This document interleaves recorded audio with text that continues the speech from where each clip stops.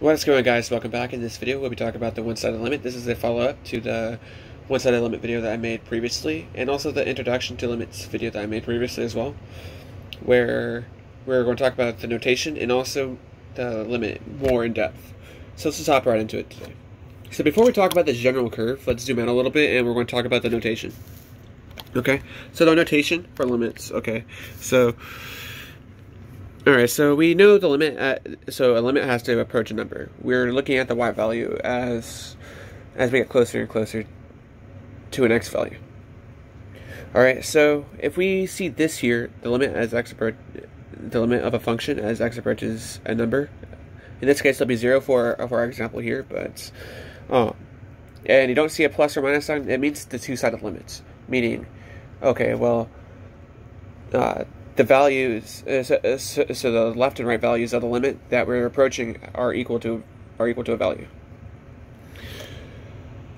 Then we have our limit from right. It means the value is greater than a, and the limit from and it means the limit from x, the limit as x approaches 0, denoted by a plus sign.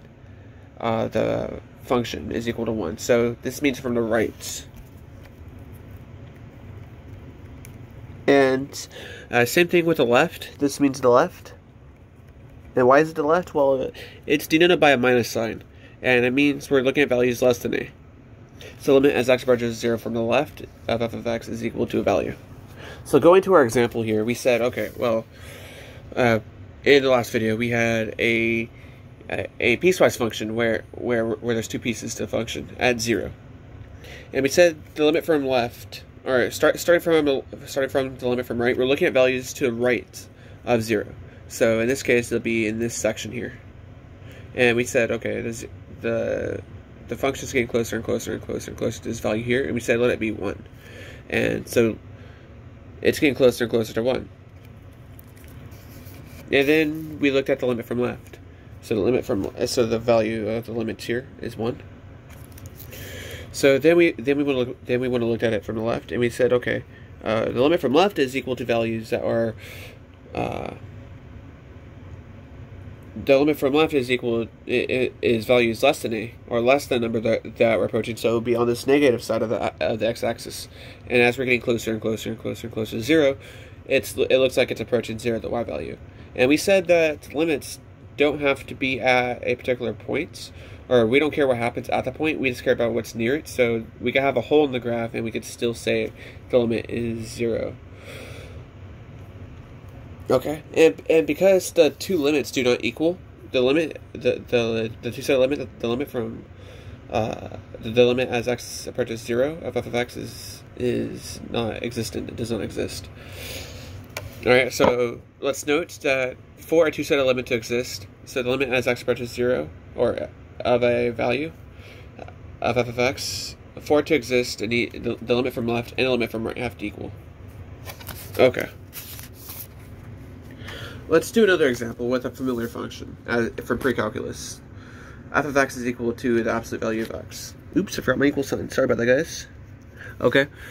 And we know it's a piecewise function where it's x for values greater than or equal to 0, but it's also x for values less than or equal to 0. Sorry about that, guys, for the shakiness.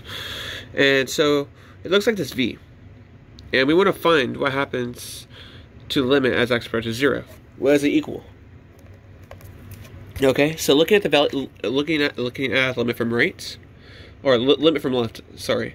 All right, so we're gonna look at the values less than or equal to 0. So at this point here, okay. So on this side here, and if we take our pen and just trace the function as we're getting closer and closer and closer and closer and closer and closer and closer to 0, it looks like it's getting closer to 0.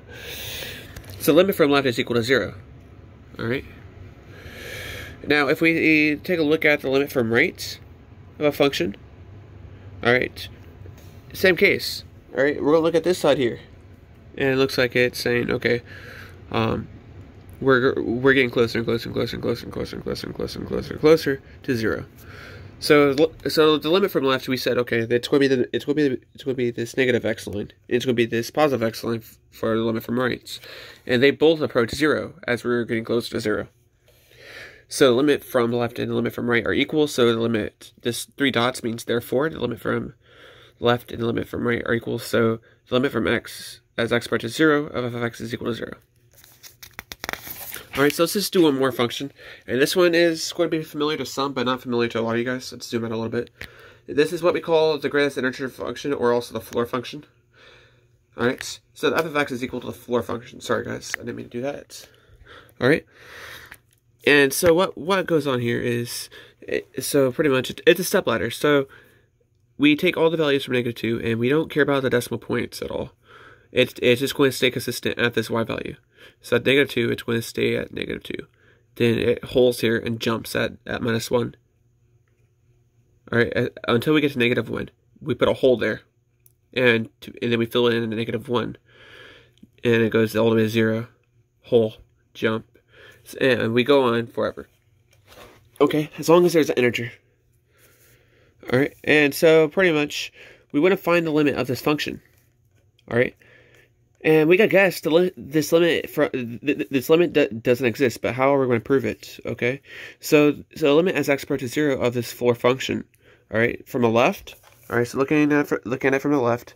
Alright, 0 is right here, and so at this point, at points closest 0 from the left, alright, it looks like it's approaching -1. So we say the limit is equal to -1. And we say the limit from right, it looks like it's getting closer to 0. Okay? So it's getting closer and closer and closer to points to 0. And we say the function doesn't exist. Alright, so therefore the two-sided limit does not exist. Or yes, sorry about that, guys. Let me get that right. So the limit is 0 here, and because these values are not equal, it does not exist. So another note. All right, to solve these problems. All right.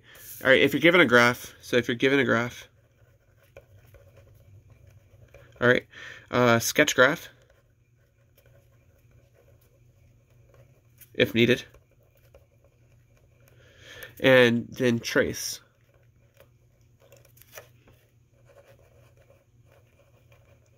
At approaching values. Alright, so going back to our previous example, sorry about that.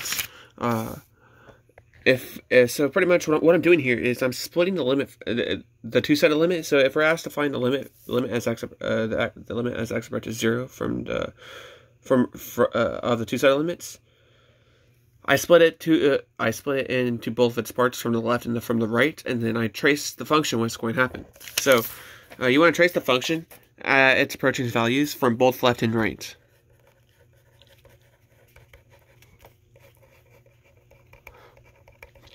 Okay. Limit from left equal to limit from right. Then a two-sided limit exists.